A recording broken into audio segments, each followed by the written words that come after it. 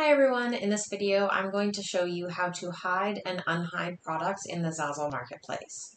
So we're on the Zazzle homepage and we're going to go to the back end of our shop and click on products. And then it's really simple. You can just hit actions, make hidden, and it will have the little crossed out eyeball.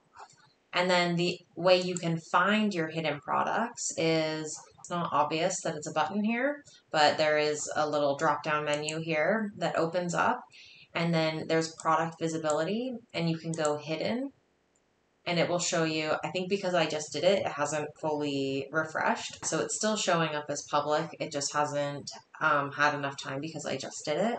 But normally that would show up there. And then to unhide your products, you're going to do the exact same thing. You hit actions, make public. And if you want to hide or unhide more than one product at a time, you can select them, select multiple, and hit actions, make hidden, or make public right here. I would just like to say if your products get hidden in the marketplace, that's because they haven't been clicked on in, I think, a year and a half.